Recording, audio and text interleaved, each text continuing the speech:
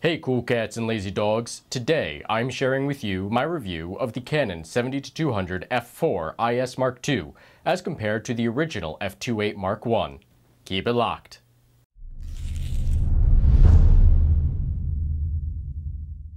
Perhaps my most favored working range, the 70-200, has been an inseparable part of my kit since I first got the f2.8 Mark I. When I originally bought the f2.8 Mark I, it was a game changer in how I approached my shots, and I found myself more comfortable at the telephoto range than at wide angles. For concert photography, this range is invaluable. In small and medium-sized venues, it makes a great portrait lens, and in larger venues, it gives the needed reach to get the shot. For documentary, live event, and manufacturing, it allows me to get close-ups of my subjects without interfering.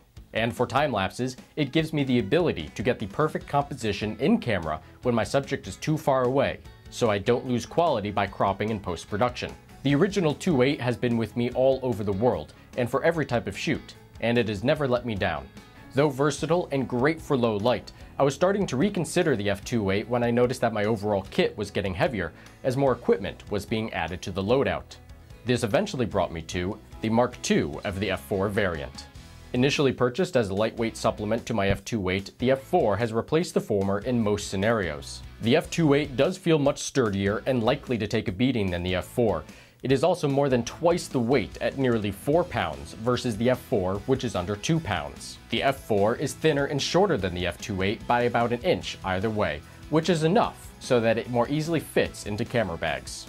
Though only f4 and letting in one stop of light less than the f2.8, I found that with most modern cameras, this is less of an issue than it was just a few years ago, especially with my Canon 1DX Mark II.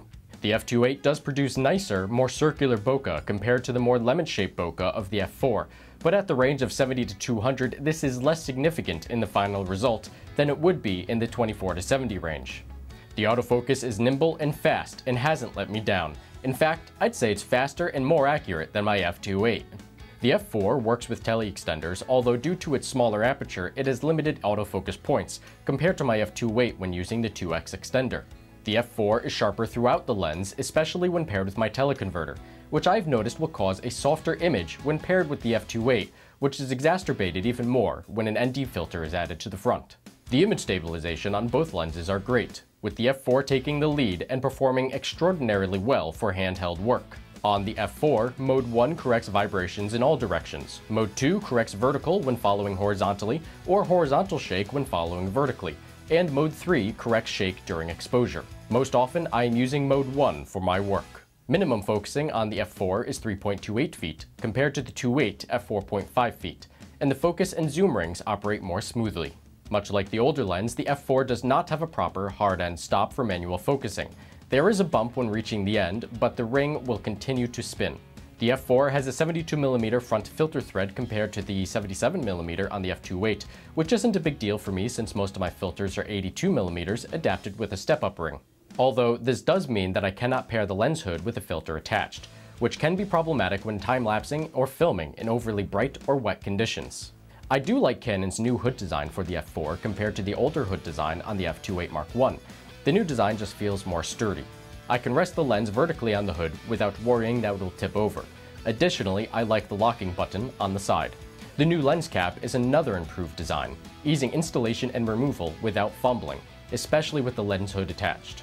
If I'm doing dedicated wildlife work, I might bring the f2.8 for the additional autofocus points with the teleconverter, but only if there isn't a lot of hiking to the location due to its weight. I will bring my f2.8 when doing concert photography or other low-light scenarios with minimal foot transit time to and from the destination. But for all these reasons, the f4 has pretty much replaced my f2.8.